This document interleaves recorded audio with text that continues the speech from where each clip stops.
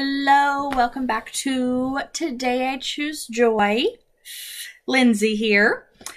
Just wanted to do a little quick update since I finally got my video editing all figured out. It was like a week, no, it wasn't a week. It was like 5 days. I filmed it, and for some reason, my editing was not working. I tried it on 3 different computers.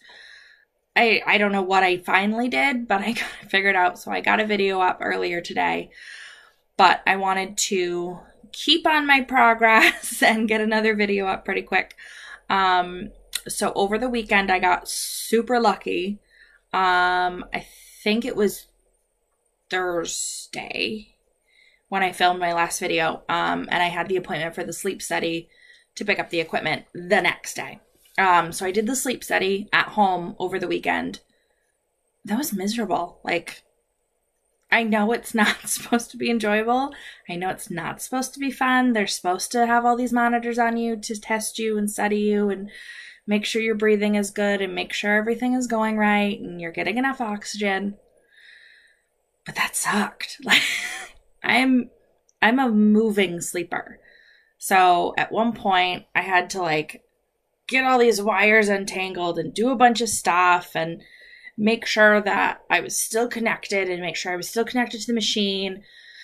So because I had a weekend study, I did the study on Friday. I could have done it again on Saturday, and I could have done it again on Sunday just to give them more data to work with. And then they would go from the best results. But after that first night doing it and sleeping as miserably as I did, I still probably got 6-7 hours, but not a good 6 or 7 hours. It was not deep sleep. It was very kind of interrupted almost, I guess I would say. So that went back on Sunday from them to analyze today and whenever. But then I have the follow-up with them next week. But tomorrow I go for my drive-through COVID test. So I'm really, really, really hoping it's not we shove a Q-tip into your brain. I know it doesn't actually touch your brain, but it looks like it touches your brain. And I hear it's awful. Hopefully it's just a light nose swab, but it's got to get done regardless. So I go for that tomorrow morning, and then the endoscopy is Friday morning. So we're moving along, and I'm so thrilled. I talked to my aunt for maybe half hour to an hour earlier tonight just to update her and tell her how I'm going and how everything's going. And so hopefully, by sooner rather than later, I'll have a surgery date. The reason I'm saying that is because Tuesday, when I saw the nutritionist and she put me on the 1,400 calorie diet, the 3 to 4 servings of carbs, high protein, I've been sticking to it. I know in the last video I said that I so far had been doing good. I am still doing well. I am still sticking with it. It doesn't mean I haven't had my moments where I am dying for a piece of pizza or a candy bar or ice cream or a donut even. I went to the grocery store at lunch today to get some veggies that I could have at my office. And of course, the entrance that they have is, you go in here, you go out there, but the entrance for the entrance only is right by the bakery. So you walk in and it's donut, cookies. And I was just walk away. So it's hard. I just really I'm trying with the sugar-free Jell-O. I'm trying with the sugar-free popsicles. But I gotta find a substitute for cake or donuts. I gotta get that out of my brain, out of my mind, because right now, that's what I want. So I've been staying strong. I did pick up some of the 45 calorie I think I got Nature's Way, maybe, I don't know. But Sara Lee makes it too. It's 45 calorie bread. So I can actually have 2 pieces of that bread for 1 serving of carb. So I can make a full sandwich for the 1 serving of carbs. So that's great. You know, that helps to beef up something a little bit more than just being like, I'm having turkey and cheese roll-ups with some tomatoes on the side. I can have a sandwich. So that's exciting.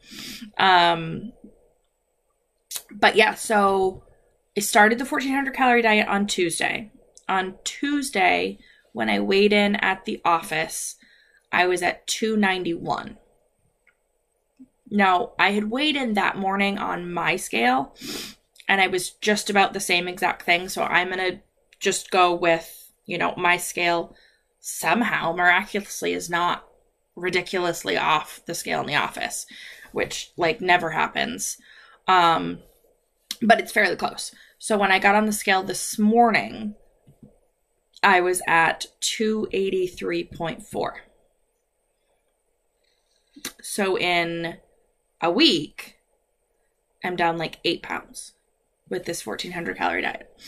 So that's awesome. Like, I'm slightly miserable doing it, but I'm doing it, and I'm down 8 pounds. So I've got 9 pounds total that I've lost because I started at 292. And I need to get down, the nutritionist recalculated, I need to get down to, I think, 276 or 277. So I've got like another 6 to go. So if I can somehow keep, I mean, at this point, I'm noticing it to be like half a pound to a pound a day, depending on how much exercise I can get in during the day, along with eating the 1400 calorie diet. So as long as I can keep doing that, by the time I see the surgeon's PI on, I think it's the 7th. It's next week sometime. 6th or 7th, maybe. It's Monday, so it must be the 6th. I might have a surgery date. They might give me a surgery date. So that's thrilling. Well, I say I might get one, but that's if everything looks okay with the endoscopy and everything looks okay with the sleep study. So as long as those look good and I lose 6 more pounds, I could be getting a surgery date. Like, yay! You know, this is happening. This is happening. So I will definitely keep you updated. I'm really excited. Really excited. But I mean, I've been doing well with the diet, and so it has kind of taught me to look at it, you know, and I look at what I'm eating versus how I used to eat, and it's drastically different. That doesn't mean to say that because I'm doing really well right now and I'm losing the weight, I know it's going to take more than this for it to happen. Like, I'm trying to be as strong as I can with the cravings and with wanting things, but this is not something that without help I could do by myself, and I know that because I've tried. The food addiction, the sugar addiction, I need to have some tools to help me along the way so that I can get my health under control, so that I can mentally work on those addictions. Because it is. I mean, you know, I could go through a Dunkin' Donuts drive-thru and get 2 donuts without even thinking about it and be like, oh, yes, yum, so good. I mean, nothing about that is healthy. Nothing about that is good. Nothing about that is anything I should be doing. So I need this tool to get my health under control so that I can work on the addiction. And I'm lucky enough to be able to have that as an option. So I'm going to take it and feel completely blessed that I have that as an option. And use it to the best of my ability and not waste it, because this is a gift. And, you know, I'm going to take the gift and run with it.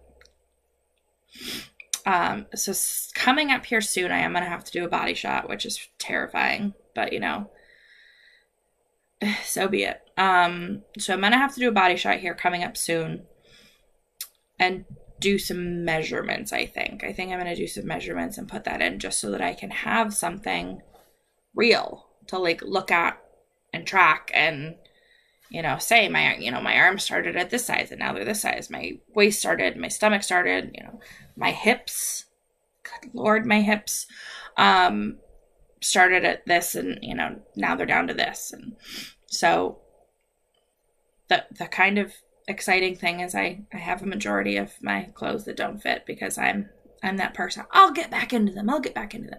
So I've got them. They're in the attic. So as I transition through this, I'll have a lot of transition clothes. So that's also another good, not good, good. I'm going to go with good thing. But I'm trucking along, keeping up my positive attitude, keeping up, you know, everything that I can and taking every bit of information that I can absorb and absorb it. You know, learn everything I can while I can and be as prepared as I can. And I know any type of procedure like this is going to be a little different for everybody and it's going to react a little different for everybody. But having resources and my aunt and the support groups online and the Facebook groups that I found, like the amount of resources that are out there now, it's unbelievable. You know, finding YouTube channels that I found to show me, you know, what they're eating in a day, whether it be, you know, just post-op or years out, like seeing how they're measuring and the tools they're using, it's so incredibly helpful. When I was talking to my aunt earlier tonight, I was telling her about that and she's like, yeah, none of this existed when I had my surgery done. She goes, I was able to do it. Like, it's not that I couldn't do it, but I can see how those types of things can be so helpful. Like, I'm so happy that you have all these resources.